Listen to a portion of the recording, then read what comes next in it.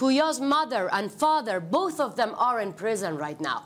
They're not criminals. So for just asking who killed our son and why you killed my son, this is their crime.